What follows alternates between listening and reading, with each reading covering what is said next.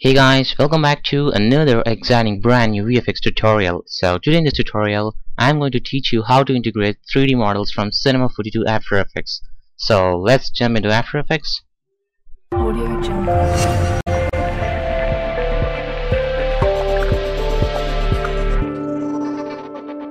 Audio Jungle. Okay guys, now we are in After Effects CC 2015.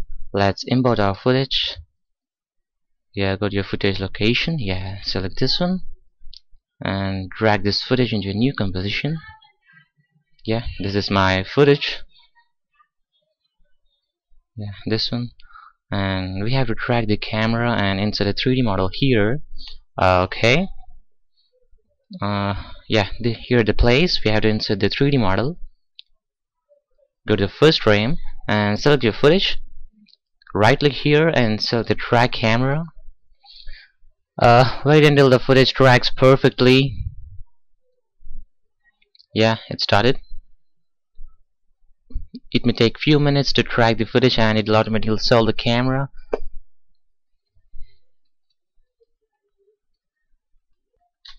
Okay, wait until the footage drags perfectly, so be patient.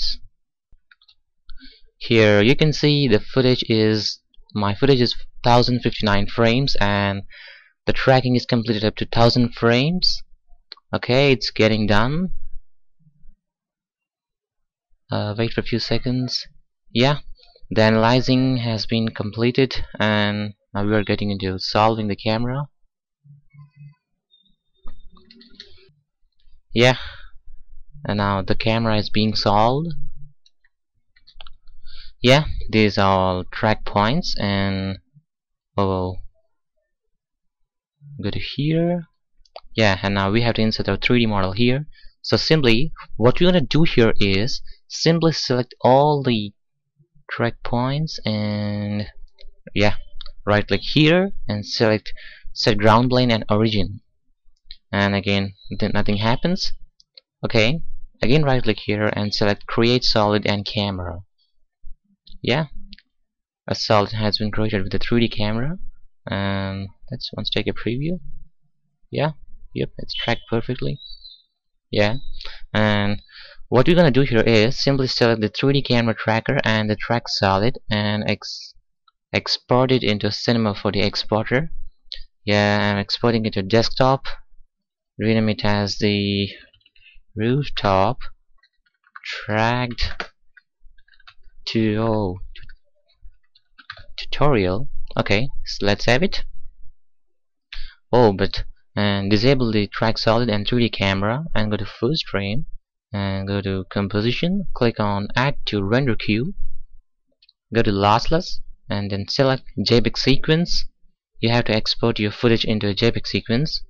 Okay, and select your destination. See here I'm exporting it into no, not this one. Oh, not this one. Yeah, here already I had exported, so export it and click on cancel and click on render. Yeah, okay. And the next edits I'm going to show you in my next part of this Cinema 4D tutorial. Until then, stay tuned to my channel to get updated, and don't forget to hit like and subscribe to our channel. And thanks for watching. Audio Jungle.